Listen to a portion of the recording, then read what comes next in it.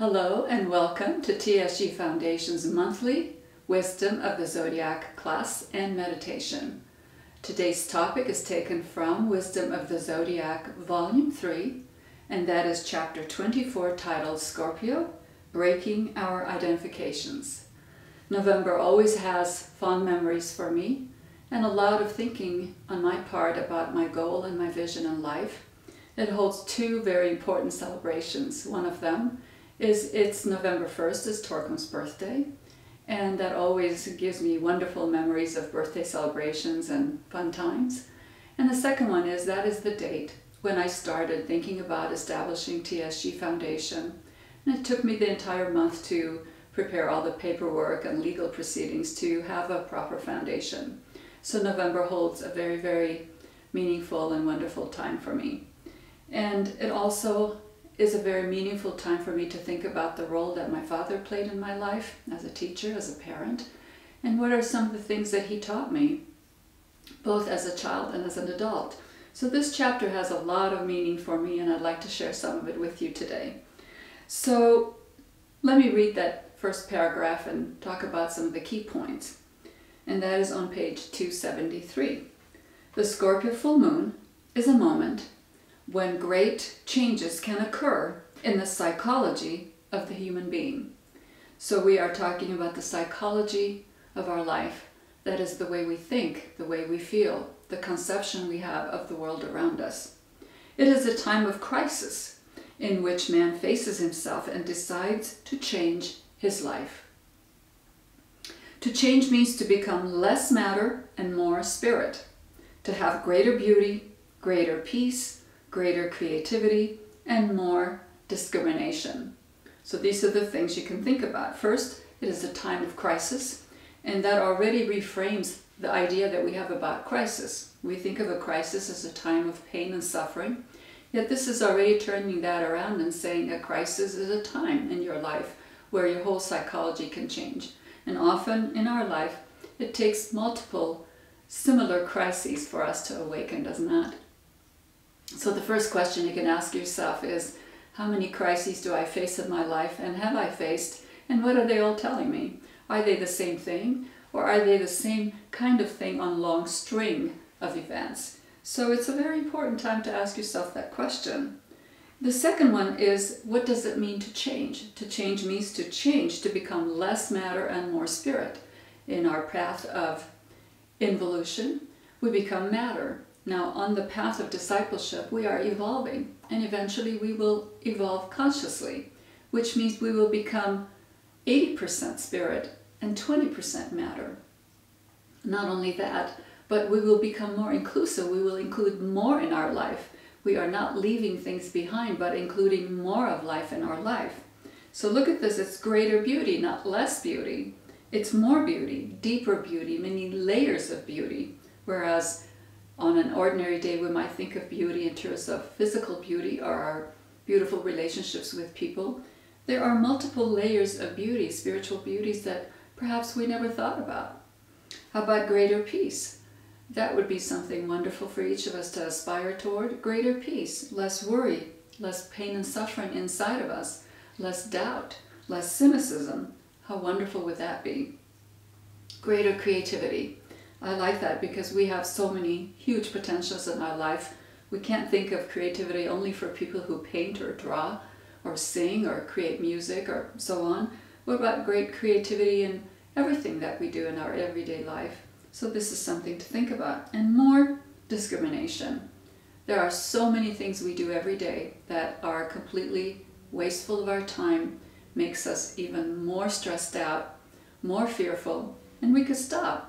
We can discriminate and see how we are going to remove things in our life that do not matter anymore, that really engulf us in matter, and how are we going to add things in our life that make us more spirit, more full, more inclusive, more part of the greater whole. Because in the end of the day, as a disciple, we have to feel and act and be in the greater whole. Now let me read on. These next two paragraphs are very, very important, and I'll read some highlights in there. One of the failures of disciples is self-depreciation. Many disciples have this sickness. They think they are not advancing. They are becoming ugly. They are becoming more lazy and so on, which is just the opposite is happening. Now, why does that happen to us? I thought about this a great deal, and I thought ordinarily we deal with life by pretend.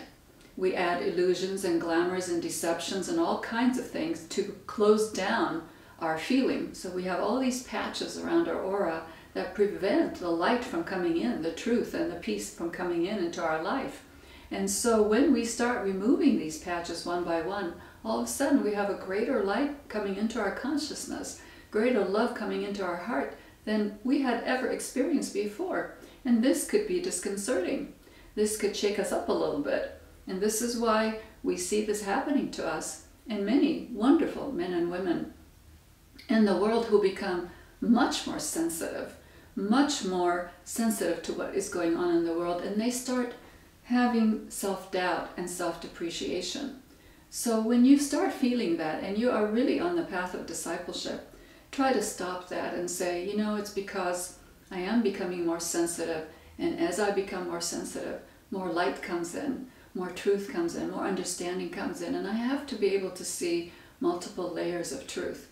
So it's not just enough that you are becoming a greater observer of life and seeing all the stuff that's going on, but you have to start training yourself to see multiple layers of life so that you can appreciate the depth of what is going on in life and not take everything so personally and be so wounded by it.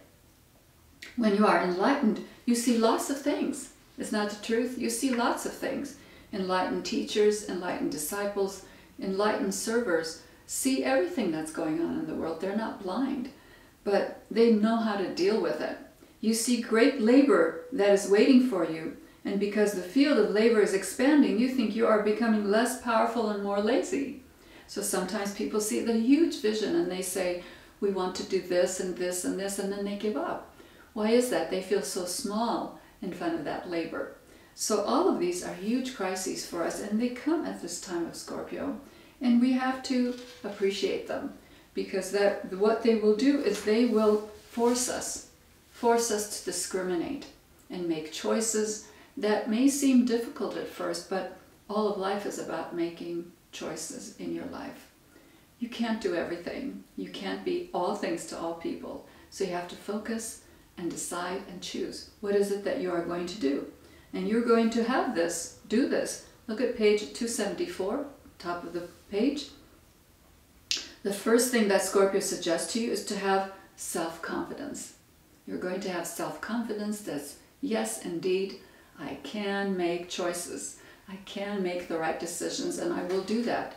I don't have to do everything. And I will be satisfied by choosing one or two things that I do very well with total focus. So you stand on your own feet and carry on your own battles in your own field of labor. This to me is very, very significant, because I see it all the time.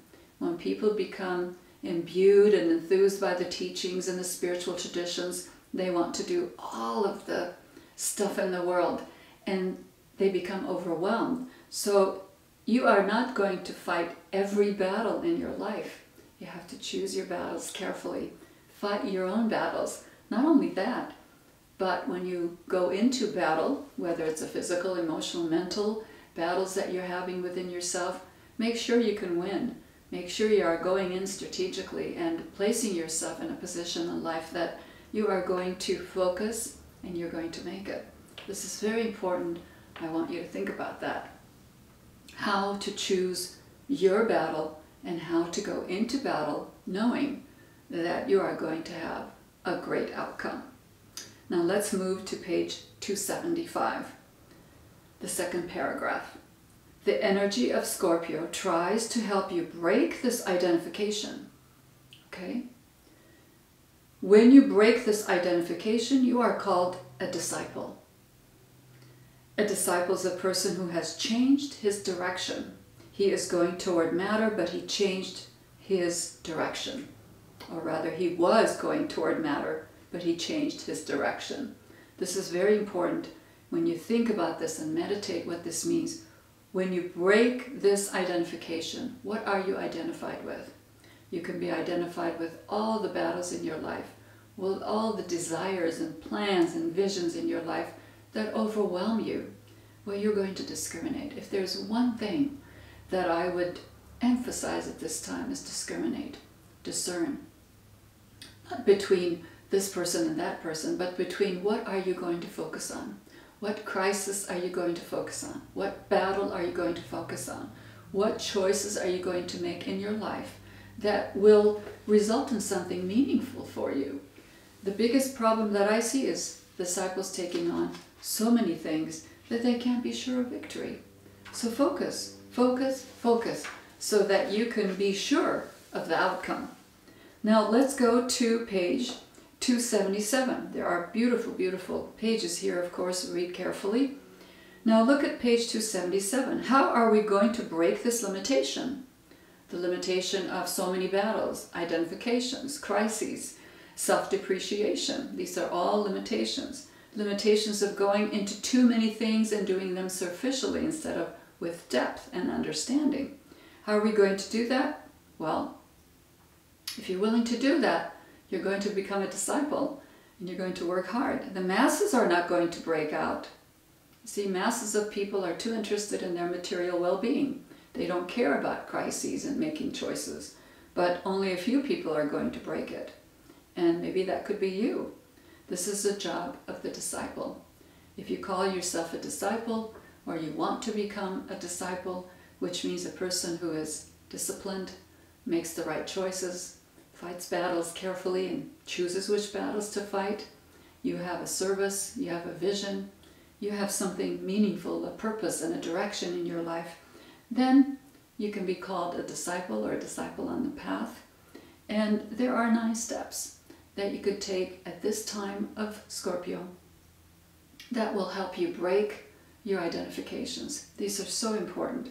Now there are 9 steps here that are given, but I'm going to focus mostly on one of them today, and that is the second step, and that is on page 278. And I'm going to focus on that because of Torquem, because of what he was for me, a teacher, a father. But at the end of the day, when a parent goes to the higher worlds, is no longer with us in the physical realm, then he is no longer really the father that we knew, but for me, he is now the teacher. And this is very important. Second step, page 278, the second step of trying to disidentify and discern what you are going to do in your life is to recognition of a teacher. Who is your teacher? And this is such a beautiful paragraph. I'm going to read this for you, and then I'm going to take it a little bit further today so that you really think and discern. How are you going to find a teacher? And what are you going to do when you find a teacher? To have a teacher means literally to follow his path. Okay, we learn from many things in our life. I've learned from children and grandchildren, spouse, loved ones, parents, friends, my own work and crises in work. I've learned a lot. Those are all my teachers. But there is one teacher that I have to recognize, and that's really, really important. So to have a teacher means to follow a path. It's not to zigzag all over the place, which is what is happening now in the New Age and spiritual fields. People are all over the place. They have so many things that they go to. There is no discernment, no discrimination, no focus. All the battles are fought at all fronts, and they become exhausted and confused. If you want to be a true disciple, you're going to find a teacher and follow that teacher, and that is going to be your path. A disciple must have a teacher. I know that people say, I don't need a teacher. Well, I differ. So you're going to think about, if you want to be a disciple, what does that mean? If you have a teacher, you will see how fast you will progress. A teacher is a barometer for you. A good teacher, that is. And we're going to see what the qualities of a good teacher are. A good teacher is not someone who is taking your money, making himself or herself rich at your expense, using you, becoming a spiritual predator at your expense. That's not the kind of teacher we're talking about. We're talking about a teacher who gives you the process and the path and says, strive, learn, go through this process of meditation and discipline, and you will find out exactly what you need to know. Your teacher can be a great religious teacher. It can. It can be Muhammad, Moses, Christ, Krishna, any master of wisdom. Find your teacher. Find your teacher and start following the steps that he organized for you. Then you will become a disciple. Now, this teaching is not for people who just want to be all over the place. If that's where you want to be, this isn't going to be for you. If you want to focus and become a real disciple, a real conscious person, then these are the steps for them. The teacher's instructions and his presence discipline you, whether that person is in the world or out of the world. When I think of Torquem, his instructions discipline me. I follow them. Unless a teacher disciplines you, you cannot be a disciple. You see, we are so used to doing whatever we feel like doing.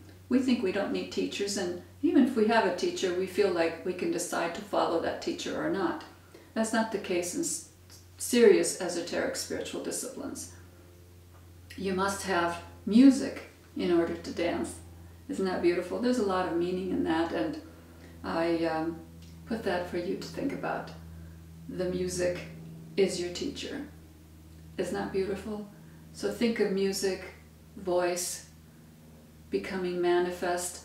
What is it that that teacher is playing for you, that you are dancing, which is expressing, communicating, dialoguing, having an expression of who you are, according to who you are, but that tone and that rhythm that is set for you by your teacher.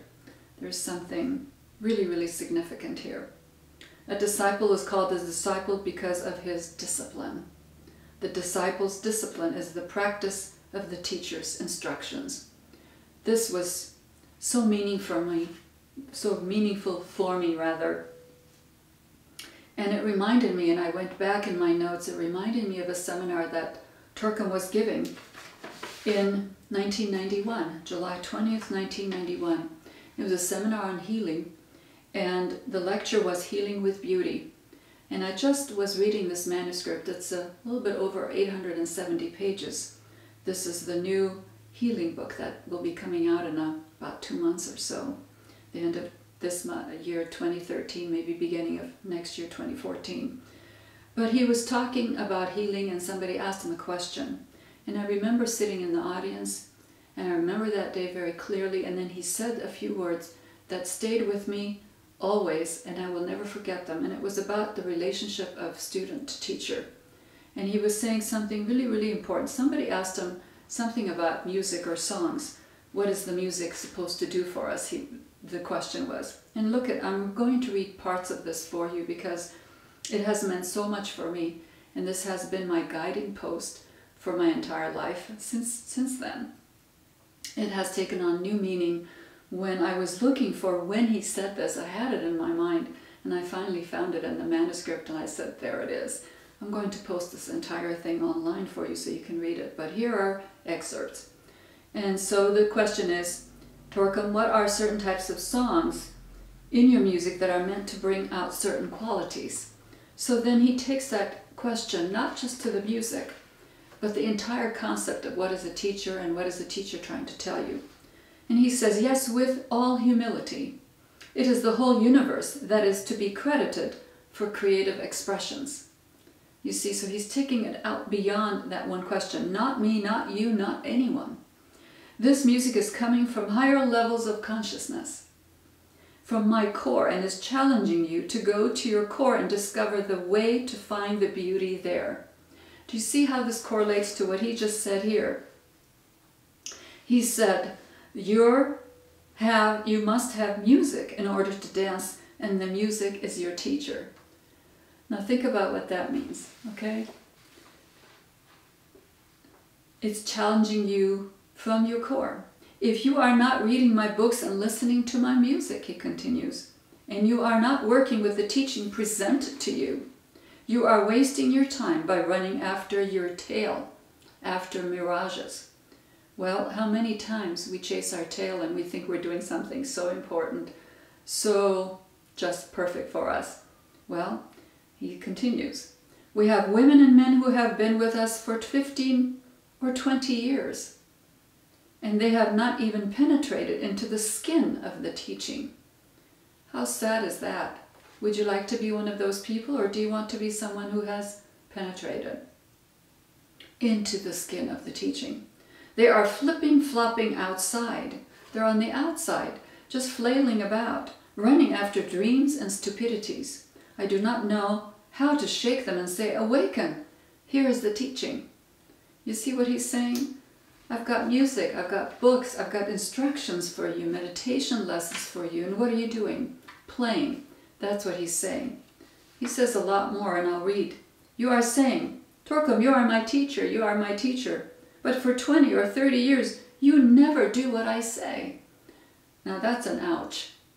When a teacher looks at you and says that to you, you must feel something, or otherwise that person is not your teacher. What kind of teacher is that? Okay, what kind of teacher is that when we say, you are my teacher, and yet we don't do what he tells us to do? Personally, I do not say the teaching is mine. The teaching belongs to all of the great ones. All of the great ones. And he says, it is all yours. I do not take any credit for it.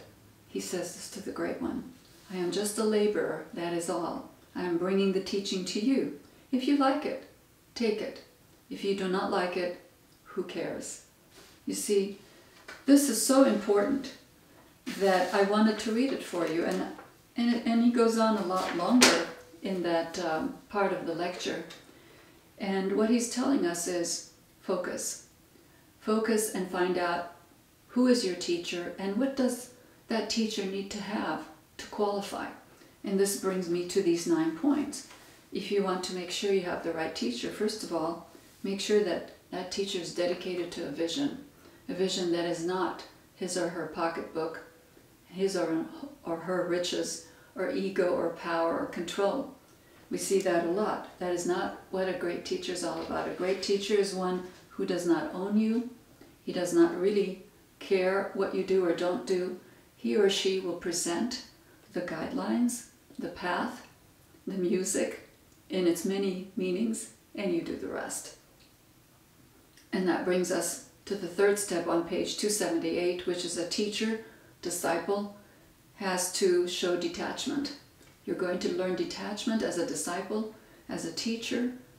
You're going to show detachment. And also, as we define what a teacher is, we have to make sure that teacher is detached. Detached. You have to be detached because you are not going to fight everybody's battles for them. You are going to empower them to fight their own battles. Okay, that's what you are going to look for in a great teacher. The next one that I look for in a teacher is service. Does that teacher serve? Torquem served. He called himself a great laborer. I am just a laborer. That is all. I am bringing the teaching to you and giving it to you, instructing you how to use it. The rest is up to you. You must see a huge vision of service in the teacher that you are choosing. The next one is to develop purity of motives. Teachers, disciples must have pure motives. They are not to own you. They are not to control you. They are not to manipulate you into doing things. They should be detached and totally pure of motive. It is not personal. This is very important. And he says here, page 279, check your motives. Why are you looking that way? Why are you thinking that way? Why are you moving that way? Why are you writing that way? Try to find your deepest intention. Find the motives, and you're going to ask that for the teacher. What is that teacher's motive? If it's a wrong motive, that's not your teacher. So when you pick a teacher, the right teacher, and they have the right motive, then do what they tell you. The next one is to stand in soul consciousness. As a disciple, as a teacher, you are going to stand in soul consciousness. You are not going to fluctuate daily. What does it say? Our consciousness fluctuates daily. Sometimes we are in our stomach. Sometimes we are in our sex. Sometimes we are in our arms, legs, here, there. We are all over the place. You are going to focus in your consciousness. And if you want to know how, we have 3 volumes on consciousness. 3 fantastic volumes. You want to develop your consciousness, Pick up those books and read 1 page a day. That's all you need to do. And see that expanded consciousness, that soul consciousness that you need to have. What does that mean? That means that every day you think about the teacher watching you. That teacher is in the soul. The solar angel and that teacher are one. And you know what to follow and whom to follow. The 7th step, or the 7th quality that we're going to look for, is strict control over your mouth and your tongue. It is so important. We can't be loosey-goosey with our mouth. We can't be gossiping, talking continuously, and think that we are not leaking energy. We are leaking energy with our thoughts, with our mouth, with our emotions. Even if the words don't come out of our mouth, if we think it, if we feel it, it's already toxic. It's already doing its work. So you are going to really focus and look at that paragraph, the 2nd paragraph on page 280 of the 7th step. Let me read it for you. Once you learn what is your business and what is not your business, you are on the path of discipleship. Can you imagine how many things we involve our nose into and think it's our business? Well, this is going to help you clean up your head, your mouth, your emotions, your whole energy pattern by not involving yourself in things that are not your business. You see, it's so important, but what do I find, for example, in myself and others? Immediately we want to solve everybody's problems. We want to tell them how to live their life. We want to give our opinion. We don't even listen half the time. So this is a whole lecture I can give just on speech, on having strict control over our mouth. My goodness, the things that come out of our mouths sometimes is amazing. 8th step, 8th quality that we can look for is to be very careful that you are not tempted by dark forces. This is a huge topic again, and I'm just scanning through this quickly here. You're going to make sure stupid thoughts, criminal thoughts, mechanical urges and drives are not controlling you. Because when these are, darkness and evil can set in. It's not somebody on the outside trying to control you. It is something inside of us that finds friendship with that dark force, with that force that wants to take us into material, into fear. So you want to be sure you are not tempted by cleaning up your own house. Okay? 9th step. I love this. I've talked about this a lot, and it is continuous striving toward perfection. I saw this in Torco all the time. He never stopped trying to learn how to speak better, even on the phone, how to lecture better, how to write better, how to be a better person, a better friend, a better parent. These are so important. And he said once that if you strive toward perfection every day of your life, everything you need will be given to you. This is what I see as a great teacher. A great teacher doesn't say, here, take it all, and I'll chew the food for you even. No, they say, here's everything, but here's also the path to understanding. What good is 100, 150, 2,000 books in our libraries if we don't strive to understand them? So when we strive toward perfection, you are clearing your mind, your emotions, your body.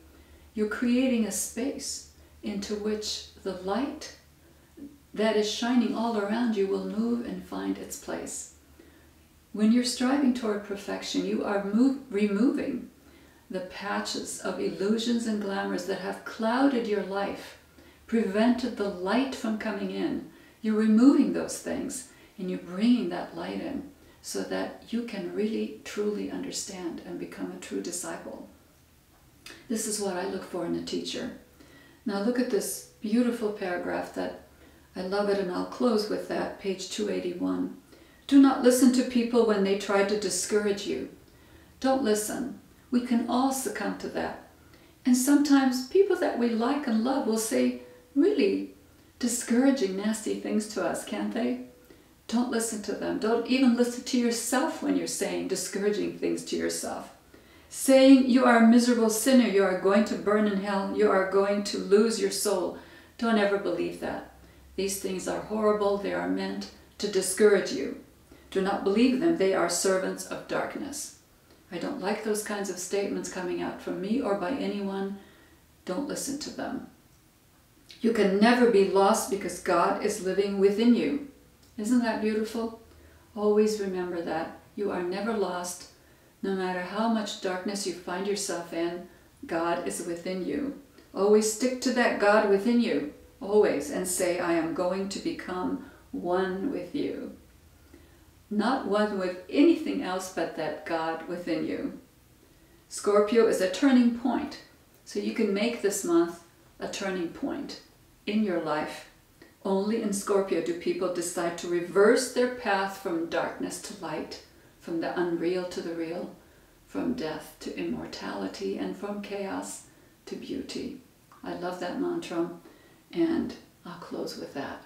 Isn't that beautiful? So this is a beautiful month for you to find where the God in you is hiding. Discriminate and discern and find who that is in you. Now let's do this beautiful meditation, and we will begin with a great invocation, and then I will ask the seed thought, what are 5 things that are limiting me, and how can I surpass these limitations? As always, when I ask that question, you can stop the video and just do your meditation as long as it takes. You can do it with your eyes open or closed, and remember always, when you finish your meditation, at the end of all of it, take a few minutes and jot down the ideas that came into your mind and continue thinking about it all day.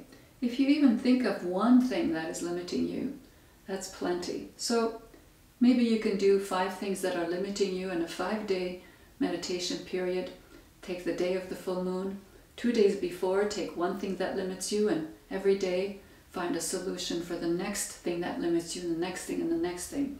What are we doing when we do this?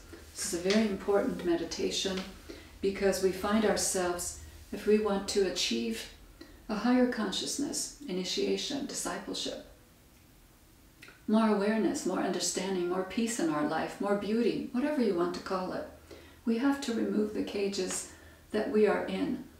We find that we build cages and we stick in them. We stay in them. In fact, we defend the very cages that we're in, don't we? This is a profound thought. So we are going to find what are those things that limit me, limit us. One by one, we are going to see how we are going to remove them. And then we will close with the mantra, lead us, O Lord. Okay, so sit up straight and put a nice smile on your face and just relax. And if you can't meditate with your eyes closed, just take a minute to get a pencil and paper. And as we're meditating, you can write down your ideas. You can take as long as you want. And this is a beautiful meditation. Okay, let's close our eyes. And we will say the great invocation, and say it with joy and meaning. And with each phrase, think of the light pouring on the world, and the love pouring on the world, the purpose and direction of God pouring on the world, especially at this time when there are so many crises facing people all over the world. It's really a time to bring that great light and love and divine direction so that there's peace in our hearts. Okay, let's take a deep breath.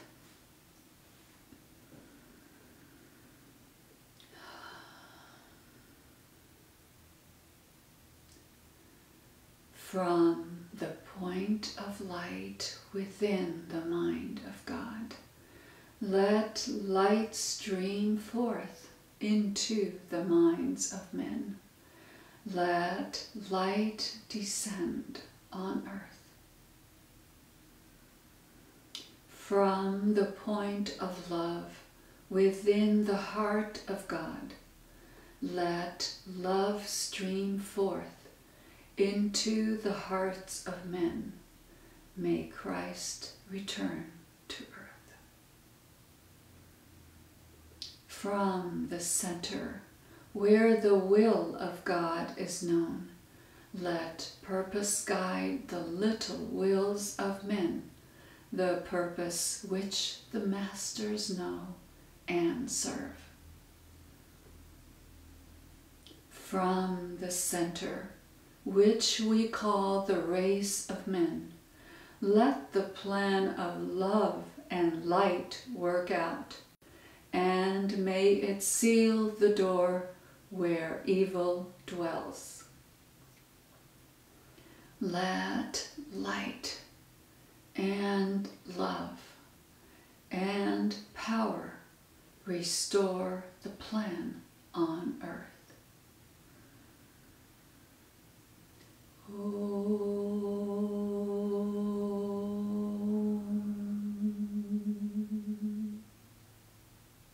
Now meditate on the following seed thought.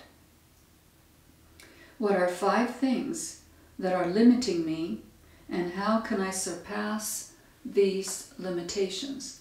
Take one a day. So today, what is one thing that is limiting me, and how can I surpass that limitation?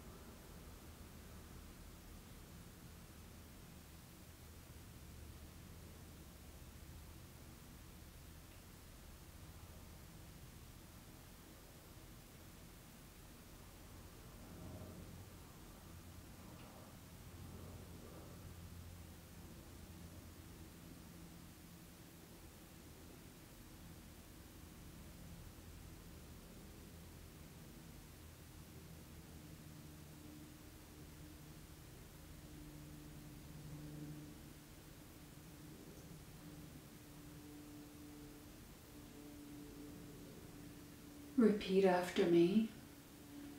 Lead us, O Lord, from darkness to light, from the unreal to the real, from death to immortality, from chaos to beauty. Let's do 3 silent ohms, and as we do them, think of your sound, your beautiful prayers going to every corner of the world.